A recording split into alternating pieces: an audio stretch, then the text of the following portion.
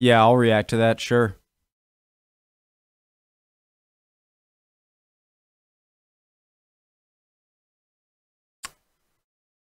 Okay. Okay. All right. Let's go. Real Engineering, really nice channel.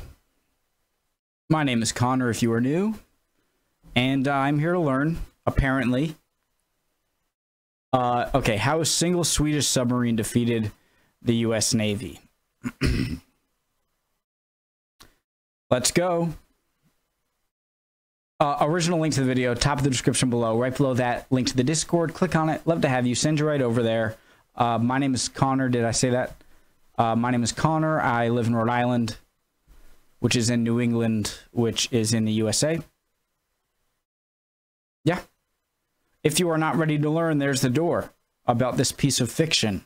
No, I'm joking. Guys, I'm joking. I can't help myself. There's the door. Home X down the hall. Make me hot dog. Hamburger. Let's go. Ooh, they have a sponsor before they even go into it. Be one of the first 73 people to sign up with this link and get 20% off your subscription with brilliant.org. Brilliant. I see them all over the time. Make sure he'll have an ad on it, I'm sure, to click it. Click the link. It lets Brilliant know that Real Engineering sent you, and that helps them out. This episode of Real Engineering is brought to you by Brilliant, a problem-solving website that teaches you to think like an engineer. It's a bit bright. The United States military has the strongest and most diverse navy in the world. The US military's fleet of aircraft carriers is so large, it makes the US Navy the second largest air force in the world, second only to the actual US Air Force. A single Nimitz-class aircraft carrier like the USS Ronald Reagan, a $6.2 billion nuclear-powered ship, can carry twice the aircraft as any other foreign carrier, which makes it even more shocking that it was sunk by a single diesel-powered Swedish submarine during war games in 2005. A single submarine that cost the same as a single F-35 at $100 million managed to sneak by an entire carrier task force with anti-submarine defenses to enter the red zone and score multiple torpedo hits on the US Ronald Reagan, sinking it virtually. Sorry guys, I'm being very annoying, and I just want to go back like 10 seconds. A single submarine that cost the same as a single F-35 at $100 million managed to sneak by an entire carrier task force with anti-submarine defenses to enter the red zone and score multiple torpedo hits on the US Ronald Reagan, sinking it virtually before shrinking back into the vast ocean undetected. This was just one of many exercises where the Swedish Gotland-class submarine proved too stealthy for the world's strongest navy. The new submarine proved so threatening that the US military leased the Swedish sub for an additional year to develop strategies to counter the silent threat.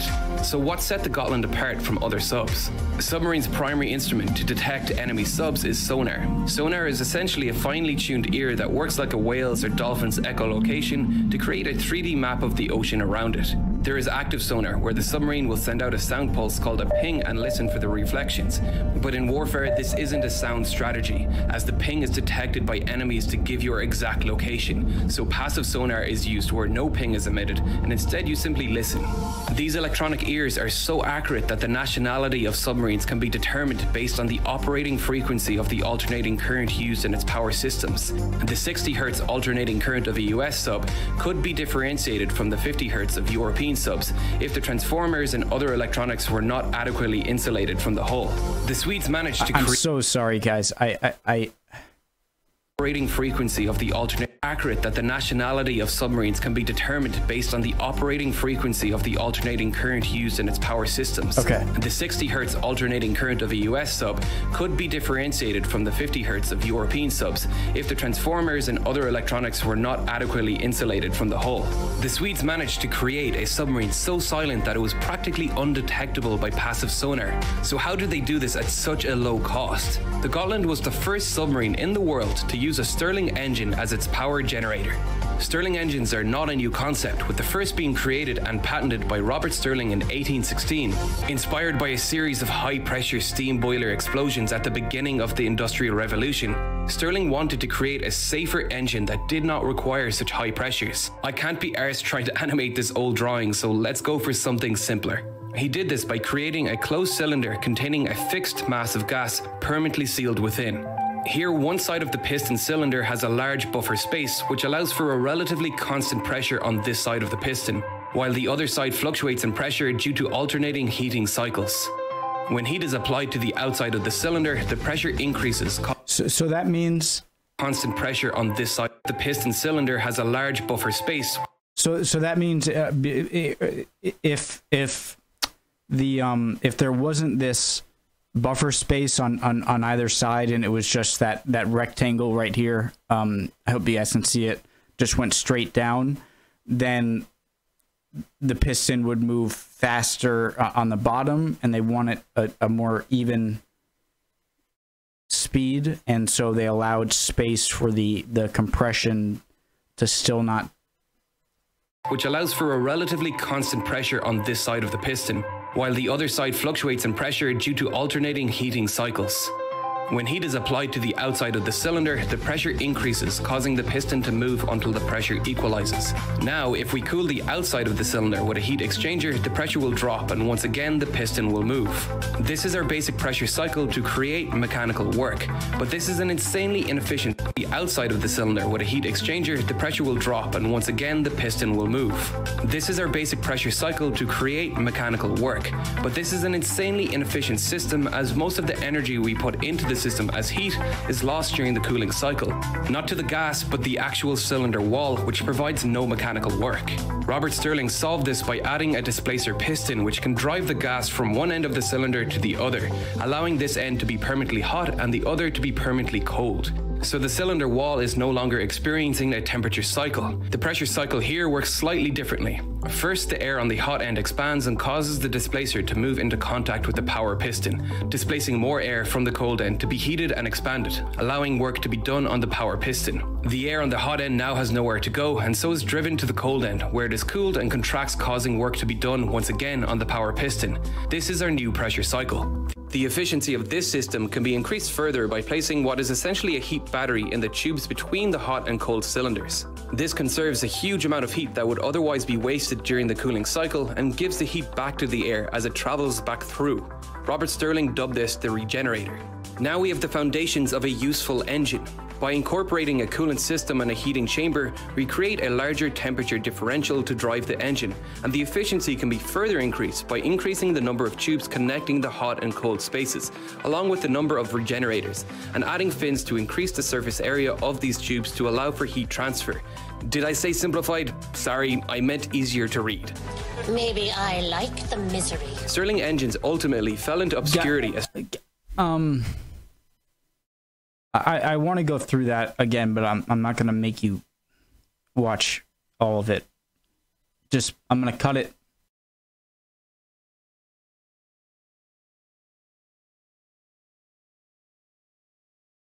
Okay. And gives the heat back to the air as it travels back through. Robert Stirling dubbed this the regenerator system to hot end cold hands and which when heat is applied to the other side fluctuates in pressure due to alternating heating cycles. Piston, while the other side fluctuates in pressure due to alternating heating cycles. When heat is applied to the outside of the cylinder, the pressure increases, causing the piston to move until the pressure. So when there's heat applied to the outside of the entire thing, Pressure is applied to the outside of the cylinder, the pressure increases, causing the piston to move until the pressure equalizes. Now, if we cool the outside of the cylinder, causing the piston to move until the pressure equalizes. Now, if we cool the outside of the cylinder with a heat exchanger, the pressure will drop, and once again the piston will move. Cool the outside of the cylinder with a heat exchanger, the pressure will drop, and once again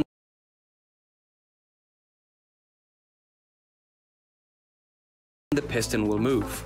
This is our basic pressure cycle to create mechanical work, but this is an insanely inefficient system, as most of the energy we put into the system as heat is lost during the cooling cycle, not to the gas but the actual cylinder wall, which provides no mechanical work. Robert Stirling solved this by adding a displacer piston.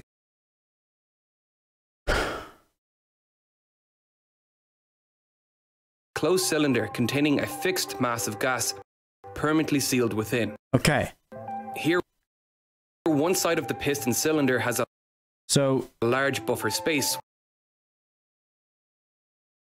which allows for a relatively constant pressure on this side of the piston, while the other side fluctuates in pressure due to alternating heating cycles. So they're both sides of the pistons are filled with this side of the piston cylinder has a large buffer space permanently similar. He did this by creating a closed cylinder containing a fixed mass of gas permanently sealed within. Permanently sealed within just one side or on both sides. And so there's gas sealed within the top of the piston and just air below. And this thing down here, the added space down here, makes it so the bottom, what's under the piston, can be less compressed because there's more space when it goes down. The top can't be less compressed. It's kind of closed. Here, one side of the piston cylinder has a large buffer space, which allows for a relatively constant pressure on this side of the piston. Okay. Because if there wasn't the buffer space, then there'd be much more pressure on this side of the piston here, while the other side fluctuates in pressure due to and less up here. So much less fluctuation because you have the added space for the gas or the air or whatever to go. This side doesn't. Alternating heating cycles. When heat is applied to the... Right, so when it's less compressed, it's not as hot. But this side, it can... the outside of the cylinder. And then when it's compressed, it is hot. And then heat applied to the outside. The pressure increases, causing the piston to move until the pressure equalizes. Yeah. Now, if we cool the outside of the cylinder with a heat exchanger, the pressure will drop, and once again, the piston will move. This is our basic pressure cycle to create mechanical work. But this is an insanely inefficient system, as most of the energy we put into the system as heat is lost during the cooling cycle. Not to the gas, but the actual cylinder wall, which provides no mechanical work. Robert Stirling solved this by adding a displacer piston, which can drive the gas from lost during the cooling cycle. Not to the gas, but the actual cylinder wall, which provides no mechanical work.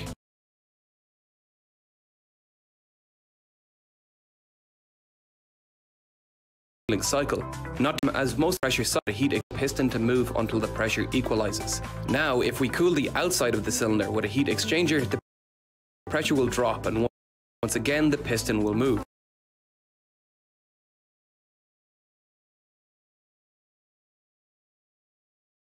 So it's cool. These things on the side are cooling the outside of the piston,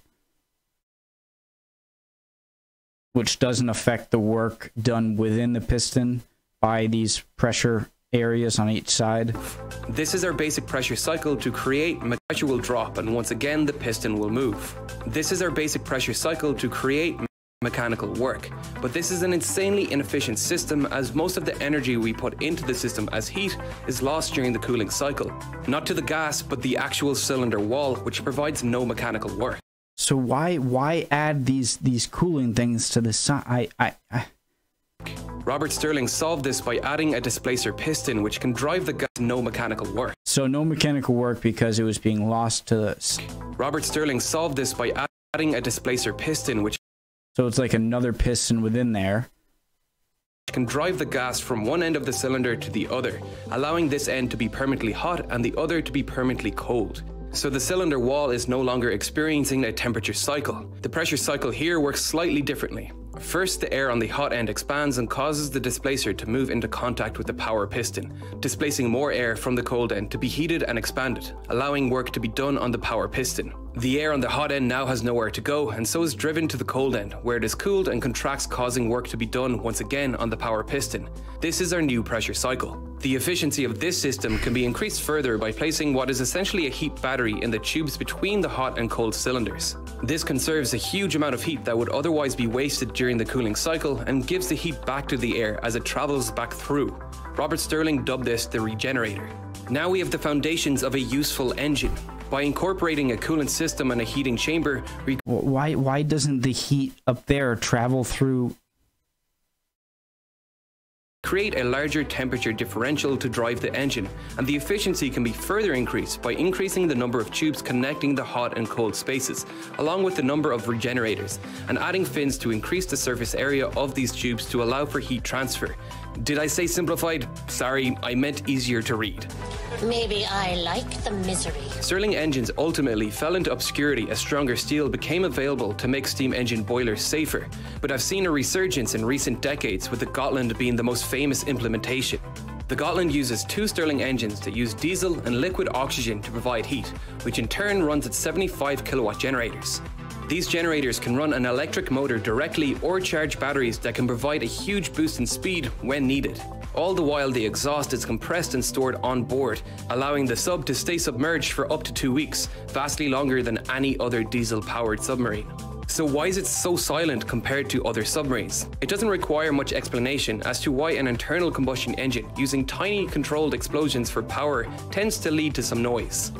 I heard a lot. I know, like, whenever there are American submarines and you see pictures of American submarines, like in dry dock and out, they always have the propellers covered because that's a big, I guess the design of the propeller is a giant factor in how loud a submarine will be, and therefore how detectable it will be. And I heard like that the Chinese submarines are like the loudest in the ocean, or was it the Russian? But combustion engine using tiny controlled explosions for power tends to lead to some noise, while the multi-billion-dollar nuclear-powered submarines need to pump huge volumes of coolant to their reactors to prevent a meltdown, causing enough noise to be detectable by passive sonar within a certain range. Really? On top of this, recently declassified intelligence suggests that Russian submarines are using these instruments to detect the faint trail of radiation left in the wake of these nuclear-powered submarines, giving the Swedish submarine another way of avoiding detection. This is a fascinating genius. Are using these on top of this, recently declassified intelligence suggests that Russian submarines are using these instruments to detect the faint trail of radiation left in the wake of these nuclear-powered submarines, giving the Swedish submarine another way of avoiding detection. This is a fascinating application of the laws of thermodynamics. Understanding and applying the laws of science is the closest to a real-life superpower in this world. So why not unlock your superpower of understanding the universe by taking this course on astronomy on Brilliant? This course will take you from learning about the tools astrophysicists use to observe the universe through to the calculations that will allow you to peer into the future of the universe. I just want to say, guys, I'm going to go through the whole ad. I feel extremely privileged to be able to watch these great, extremely well done videos and give my own reaction to them. And I love that it's I really love doing it and everything, but I always want to make sure that when I'm using these other people's material, that if the ads are a big thing, you know, that's how people generate revenue.